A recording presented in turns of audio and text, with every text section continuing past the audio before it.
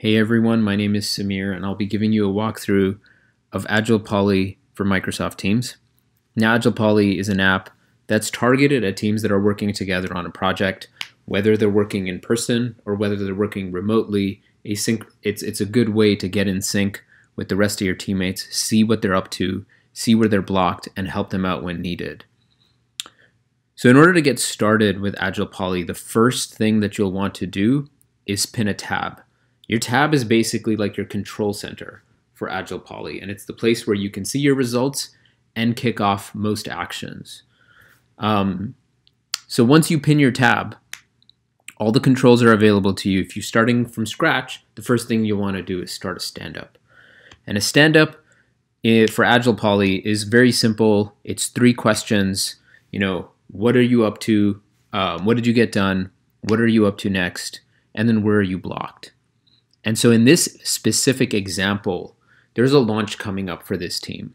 And what they want to do is they want to make sure that everybody's in sync and everybody understands where each other are and if they need help. So again, these 3 simple questions get you going, and you can preview them and author them in Microsoft Teams. Now, once this survey gets sent, once this stand-up gets sent, you'll actually see it posted right within your conversation channel, right in this post. And it's there for everybody to see in this Project Remote Toolkit channel. Now it's 3 simple questions, very easily. You can quickly respond. So in this case, I'm talking to what's been happening on the pricing plans and what I've accomplished yesterday, what I'm prioritizing next for today, and then whether I'm blocked or not. And it's very simple, very easy. It's meant to be quick, so folks can complete it very quickly. Once you submit, what ends up happening is it actually posts the response right in a thread. So you can see Kayla, as I filled it out, has completed the response, and there's another response that's come in from Alex. And Alex in this case is blocked. And Alex is actually asking me for help, need the final mockups from Kayla.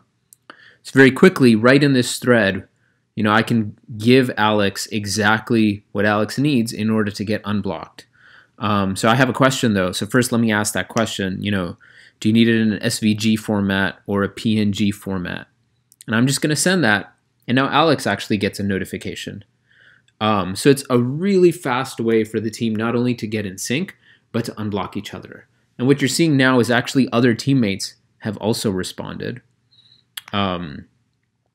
And so you can also dig into the results right here just to see, okay, what did the whole team accomplish? What is the whole team working on next? And then who from the team is blocked? And what we can see here is there's only one person blocked, and that's Alex. So again, just very quickly and easily get in sync. And if you do want to dig into the historical results, because this actually does go out every day, again, you head over to the tab. And that tab, both you can see the most recent results from a stand-up. So in this case, we're looking at a different stand-up. Or you could dig into the history. And what this does is it creates this system of record of every single stand-up on this project since we started running stand-ups, which is good for running a retrospective or trying to figure out what happened days or weeks ago when you go back and analyze the output of a project. And again, this tab becomes that place for you to go see those results. And so now, since everyone's completed the stand-up, I can either manually close it, or when authoring it, I could have configured it to close at a certain very specific time. In this case, I know everyone's responded, so I'll just go ahead and close the stand-up, and now nobody else can respond, but just as before, everyone can see the results, so they can dig in just as they could previously, but now it's like a complete system of record. So I see that somebody's responded to me, and they're responding to my request. I asked which type of image, and they're telling me the image format. Again, this is happening right in the thread, right when everyone was getting in sync. And so I can quickly respond and give them the information. So one additional thing that I did want to add is that there's multiple ways that you can start a stand-up with AgilePolly. And one of the fastest ways is to actually pin it down at this menu over here. And if you don't have AgilePolly already pinned, you can click on these 3 dots, find the AgilePolly app, and right-click and hit pin.